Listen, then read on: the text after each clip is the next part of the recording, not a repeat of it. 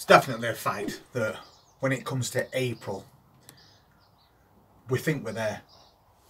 We'll get everything sowed, we'll get everything planted out. Because we've noticed that increase in daylight. We can feel that our temperatures improved just a bit. But the thing about Britain is that that weather is always there to give us a little reminder of who's in charge. We're getting really nice sunny days, but for the last couple of days we've had quite a lot of rain and we've had bad winds as well, and we've got more to come over the next couple of days, up to 46-mile-an-hour winds. But on top of that, at some point next week that temperature's going to drop down to 1 degree again. So although we think we're full on now, we're definitely not. You can't guarantee putting anything outside or even in ground in your greenhouse in the UK knowing it's going to be 100% alright until at least mid-May.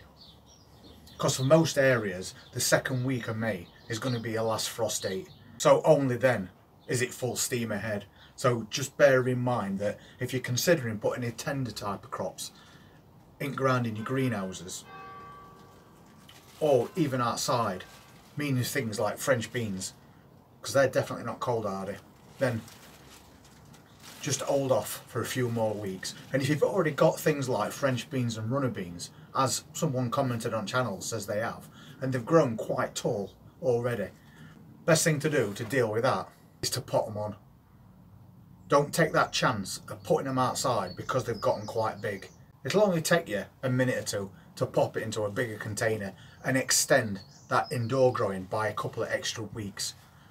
Because when we go from temperatures this coming week down to 1 degree, if you go forward on the weather, you'll find out that the following weekend is going to be 20 degrees, which is a massive shift in temperature, which is something else that doesn't suit plants at all. It can trigger certain plants into thinking they've entered the second year of growing, not the first, because it's gone quite warm, it's gone really cold, and then it's gone really warm again. And for a lot of plants, that's what causes them to bolt or go to seed. They start sending up flowers to drop seeds, thinking it's the second year of growing, when all it actually amounts to is ridiculous English weather, which shifts from one direction to the next, even over just a few days.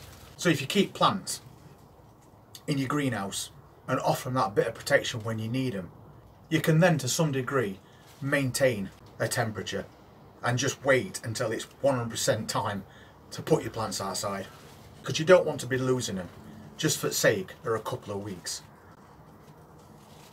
I've got lots of peppers growing indoors, and every single day I bring them out, and you can see the nice looking little plants now.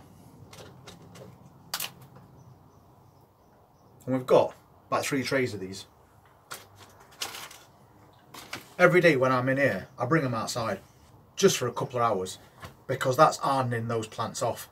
So when it does come time to put them outside permanently, whether it be in containers or in ground, they're perfectly adapted. Because if they're not, they're going to suffer, and it's going to knock those plants back, if not kill them. So it's not just a case of growing your plants and then putting them straight outside and hoping for the best. It's a case of just keeping your eye on that weather, making sure you've passed that last frost date, because then you know you're safe with pretty much anything. So if your plants are getting a little bit too big for the containers, don't be tempted to take that risk. Pot them on into bigger containers, because you're going to lose 2 months worth of growing if it does drop really harsh in your area and you lose those plants. So that's why we're doing this. We bring the peppers out, they get natural sunlight, they're getting acclimatised to the difference between indoor and out. And in a few weeks time, these will get potted on and put in the final place, and they'll be staying outside and they'll be perfectly alright at that stage. Also, because we're having such bad winds again, I did pop out and get some tie wraps, and a pretty good deal as well, because I put that pea support up, and we did one of those last year.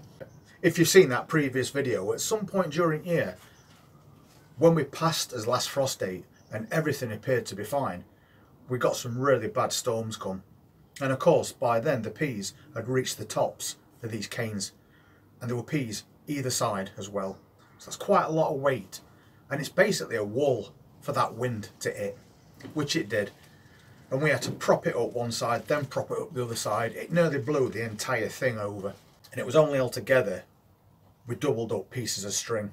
So this year we've made sure we do what we normally do, and we're going to do it with tie wraps and make it a lot stronger than it were last time. But that's another thing that you have to keep your eye on. It's not just your frost dates, it's the wind as well, depending on which area of UK you live in, because we do get some pretty bad ones, sometimes up to 65 mph winds. And I've also got some strawberry netting as well, pretty cheap to buy. And what we'll do is we'll tie wrap this all the way across that pea frame and then pull it tight right down to the bottom. And then as these peas grow, they put out little tendrils that'll wrap around this netting, and then they'll grow again and then put out another tendril, and so on until they get right at the top. So they're getting a consistent grip all the way up that plant. So since the plant's putting that much effort in to stay upright, if you do build these pea structures, make sure that they're as stable as possible, because if not, then winds will soon sort them out. We put that shallot in a little 2 litre pot to see how it get on, and you can see it's doing really well.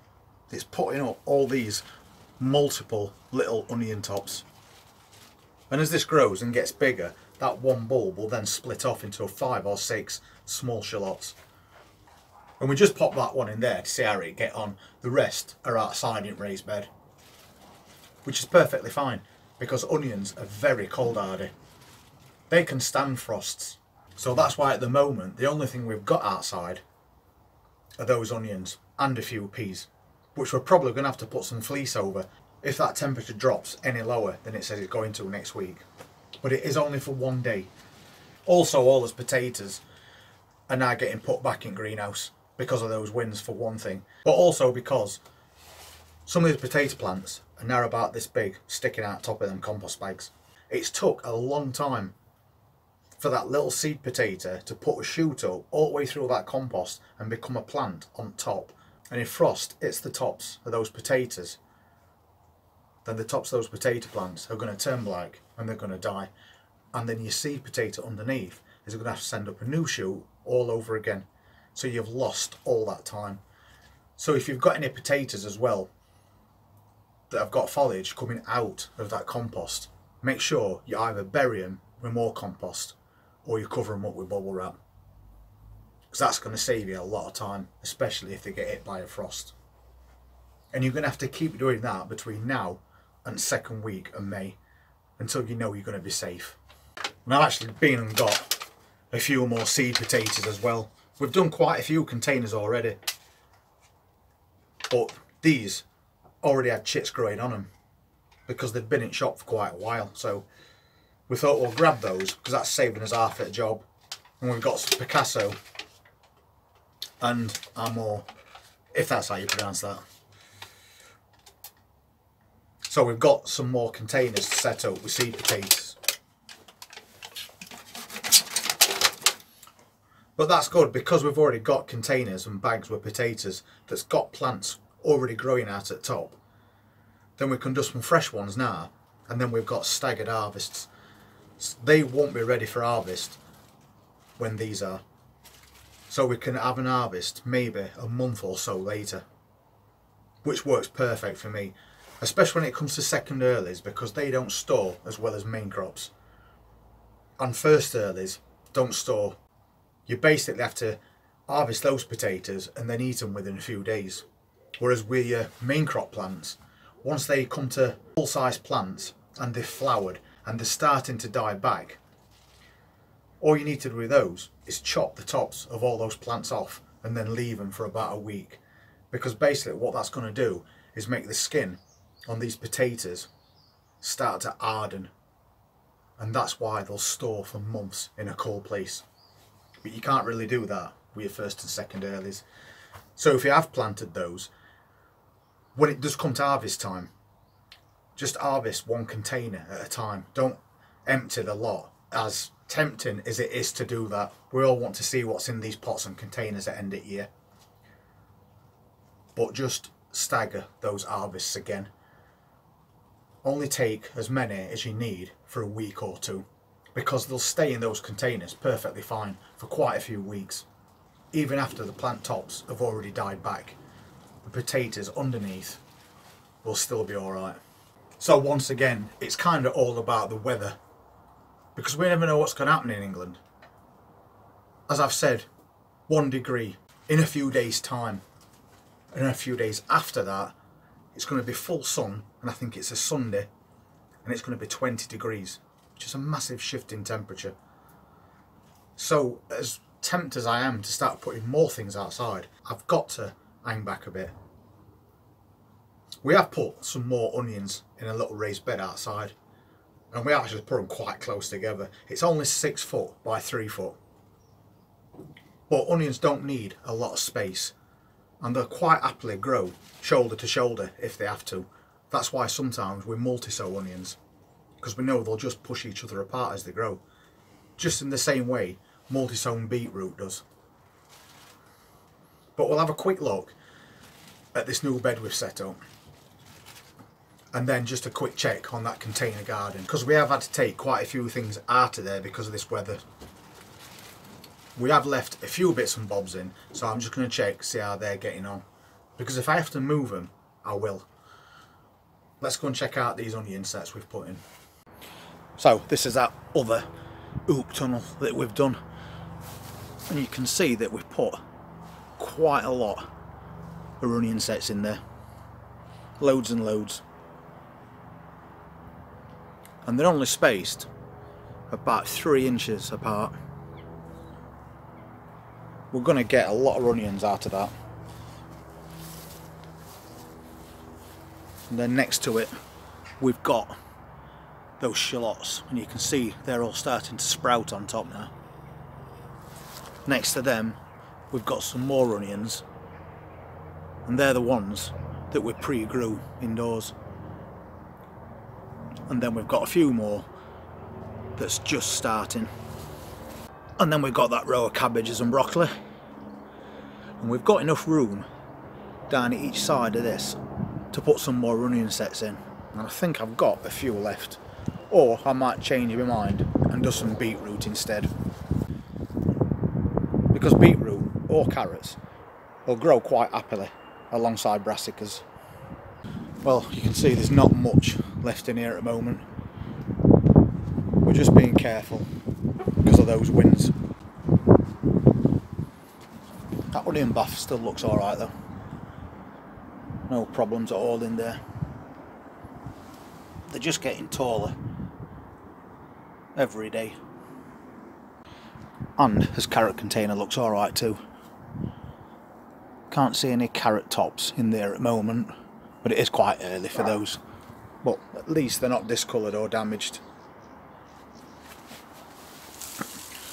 Onion pot doing perfectly well still, and again we're ready to take an harvest from that.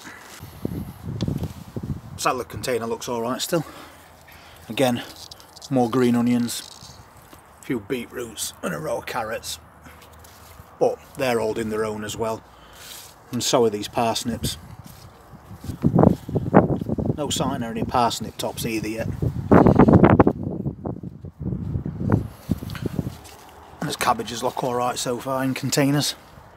I don't see any problems with those at the moment.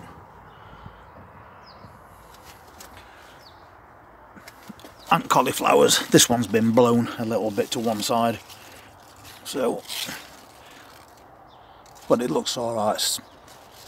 It doesn't seem to be growing that much on top, this one, but it did get quite tall, so we'll have to see how that goes. These containers look alright too.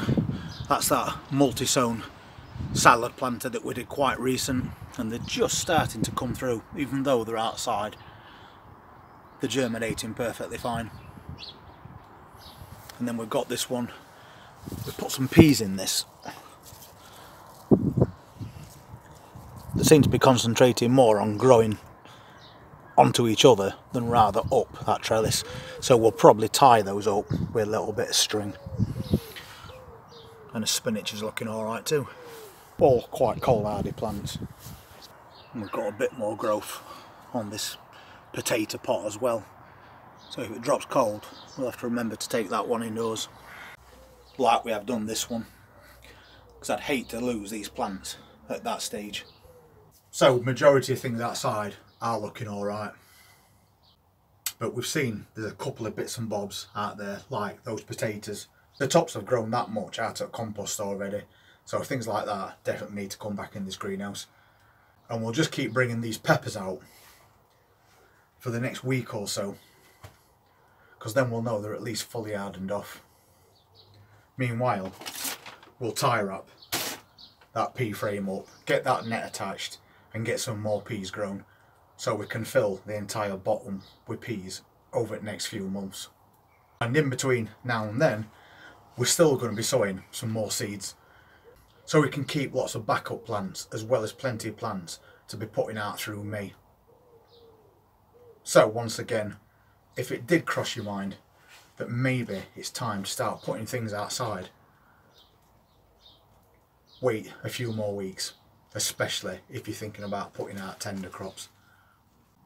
So I'm going to sort some seeds out now and I'll be back tomorrow with another update.